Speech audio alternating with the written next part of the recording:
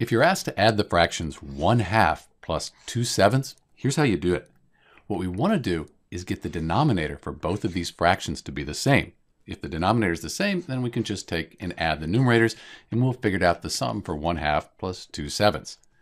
Why don't we do this? Why don't we multiply 2? 7 times 2, because that would equal 14. And then over here, we'll take 7 and multiply it by 2, and that gives us 14. So we have the same denominator, but we can't just multiply the denominators. We also need to multiply the numerator here. So here we'll multiply by 7. That's because 7 over 7 is just 1. 7 divided by 7 is 1, so we're only multiplying 1/2 by 1.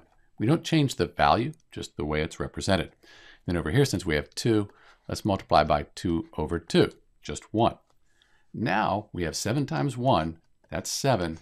7 times 2 is 14, plus 2 times 2 is 4, and 7 times 2, that's 14. And we have the same denominator, so we're just going to add the numerators together. 7 plus 4 equals 11, and then when we add fractions, since we have the same denominator, we just keep that the same. So in answer to our question, when we add 1/2 plus 2/7, we end up with 11/14. It's Dr. B. Thanks for watching.